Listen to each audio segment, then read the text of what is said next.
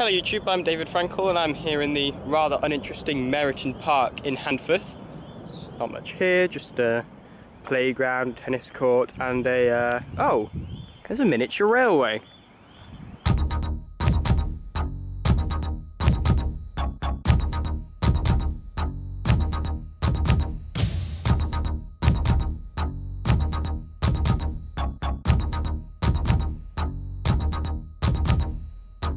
Now, a couple of months ago when I was drawing up a list of planned videos I was planning to make, I randomly came across the Cheadle Hulme South Park miniature railway and realised it was at a spot where I'd cycled past for 2 years and it was right close to where I lived. So I went and visited it. That was a few months ago, and pretty much the same thing has happened again, except this one is even closer to where I've lived for the past 11 years, and yet I've had absolutely no idea that it was here the entire time. It is the Handforth Meriton Park miniature railway.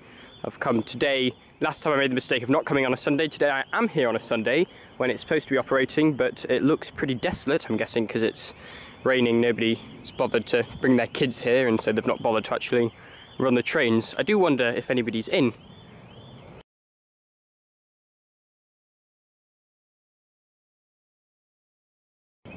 Now, quite interestingly, there's a circuit here, but there seems to be two different systems. There's a flat system and an elevated system, which kind of run parallel to each other. There's two stations as well. There's the station for the elevated track, and then further on there's a station for the flat track.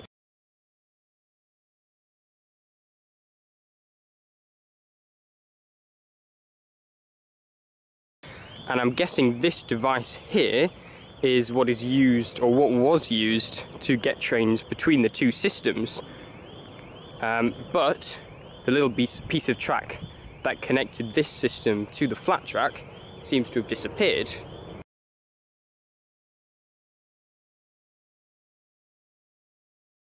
You can tell quite clearly that there was a piece of track there.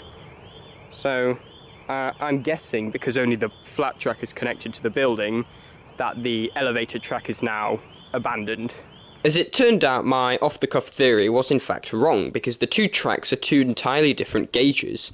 The track bed, which I thought was disused, is actually new. At the moment, the track lift is used to load the smaller trains on and off specialised vans which bring them to and from the railway, but the plan is to adapt the track lift to be able to lift both gauges of train. Though the railway wasn't running that day, the operators who run the railway were in the shed at the time, and they invited me in to take a look at some of the trains. These were the trains for the larger gauge flat track.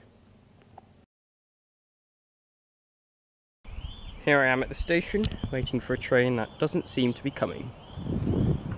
So today is Sunday the 18th of August. I'm leaving my house today. I've got a million things to pack, but instead of doing that, I've come back to ride the Handforth miniature railway, and this time I'm joined by Duncan, who's also going to come with me to Brookside in a bit.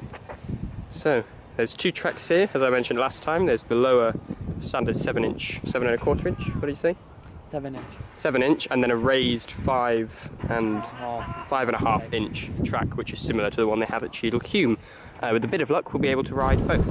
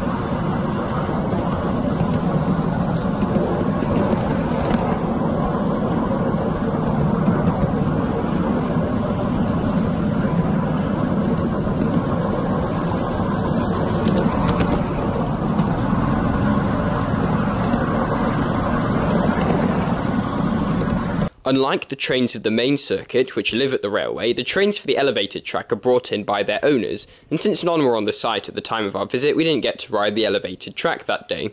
Hello, my name's Ken. I'm from this Handforth miniature railway.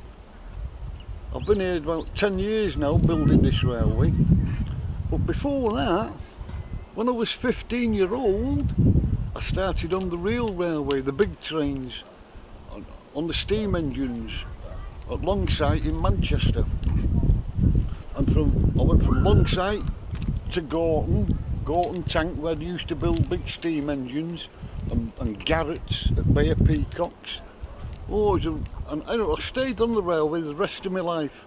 Finished up as a driver. I drove the steam engines, the diesel engines, the electric engines, and then, would you believe it, the Virgin trains. I finished up on the Virgin with Richard.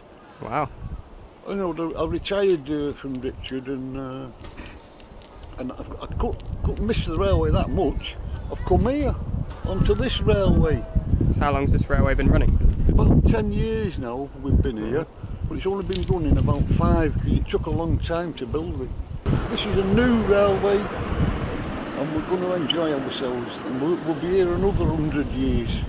And you operate every Sunday between 11 and... Every Sunday when the weather's like this, we'll run. But if it's raining or fog, snow, we won't run. Fair enough. Because we're all old blokes. Duncan and I carried on towards Brookside, which is the topic of another video, but on our way back we stopped off at the Cheadle Hulme South Park Railway, which Duncan had never visited before. Unfortunately, the trains weren't running that day as there was some micro-gauge special event on, but at least we got to look at some interesting trains sort of dancing along the border between model and miniature.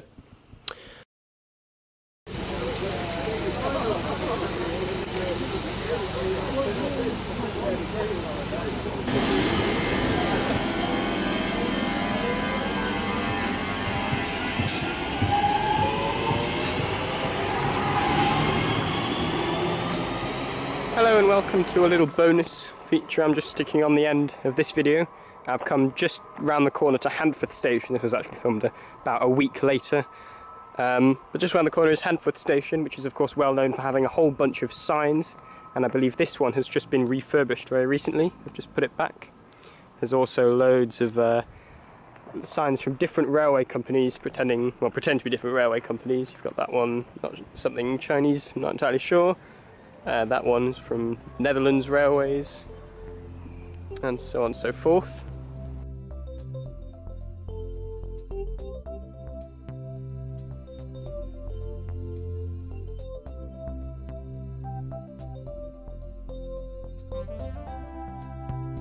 You've also got a sign from the DLR,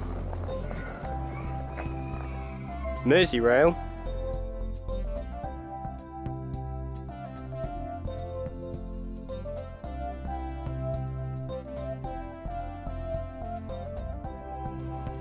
Deutsche Bahn, the London Underground,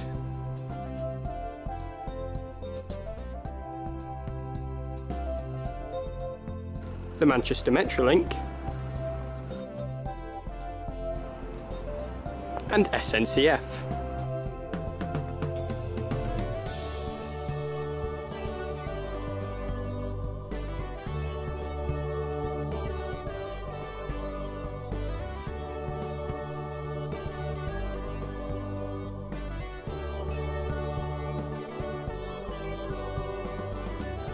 Anyway, thank you for watching, and please subscribe.